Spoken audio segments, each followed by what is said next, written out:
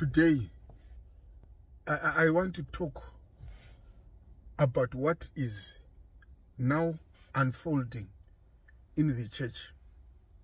I am not one of those who will say the African church, the American church, the Asian church, or the Australian church, whatever tag you might take on a church. The Church of Christ is one body. There is no Jew, no Greek, no black, no white, no European, no African. We know no men after the flesh. Now I want to talk about what I am seeing unfolding in Africa. You see, God is now opening up the eyes of people. We are now seeing exactly what Satan has been doing with these Pentecostals, with these prosperity pimps, people like Matthew Ashimolowo, people like Eddie Long, the American who died of HIV, people like Chris Oyekilome, people like Tudor Bismarck. There are so many, I can't even finish them. But today I want to concentrate on one wolf called Ottabil Mensa. Now he is detaching himself from what is happening in the Pentecostal churches. He now wants to play the clean man that the African church must be taught doctrine, the African church must be taught about the Holy Spirit, which is good.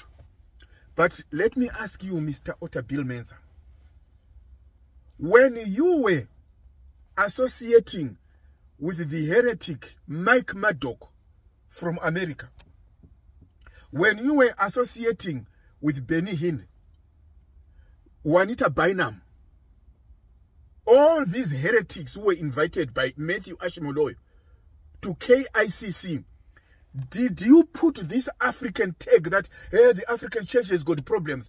Did you start to know about the problems of the African church in this time of the year, in 2024? What were you doing with Eddie Long, with Creflo Dollar, with Juanita Bynum, sharing the same stage with them? Let me be personal.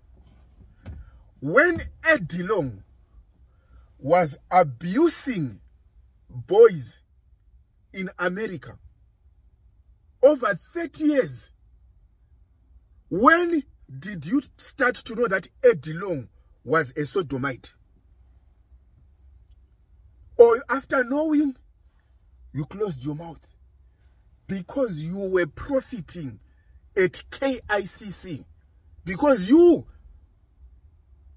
Ottabil Mensa, preach for money, you preach for cash. You are a hireling. Jesus classifies you as a hireling. He says when a hireling sees a wolf coming, they run away. When did you know, Ottabil Mensa, that Eddie Long was a sodomite? When did you know that Juanita Bynum was a sodomite or was a lesbian? When did you know that T.D. Jakes had issues with men? When did you know about that?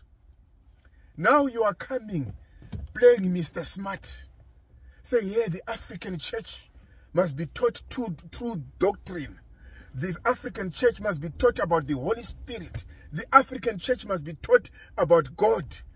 Now, my question is simple. When did you know that the African church has got a problem? Why? You are now trying to play Mr. Clean. People are waking up to see the problems of the heresies of the Pentecostal movement, the health and wealth movement, the prosperity gospel, the name it and claim it gospel, the nonsense which Chris Oyekilome was preaching about money. People are waking up. They are seeing that you are deceiving them. Now, you are now trying to be a chameleon. You now want to turn away from the mess you are in, but you want to pretend as if you are clean. You are not clean, Mr. Mensa. Go to the people you were deceiving with Eddie Long at KICC and tell them that we were sharing the pulpit with a man who was abusing boys. You know the stories of Eddie Long. You know his cases with the boys. You know the out of court settlement he made with the boys he was abusing. When did you know about that, Ottabil Mensa? Tell me. Why? You want to continue deceiving people, but polishing them. You bite and you polish. You are the same with these American heretics like Eddie Long, T.D. Jakes, Benny Hinn, Noel Jones, all these wolves from America. You share the blame with them. Now you want to say, hey, the African church has got problems, blah, blah, blah. My foot.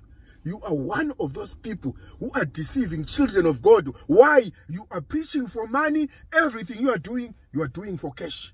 Now you are trying to put the wool on some of us. We know the name of the game.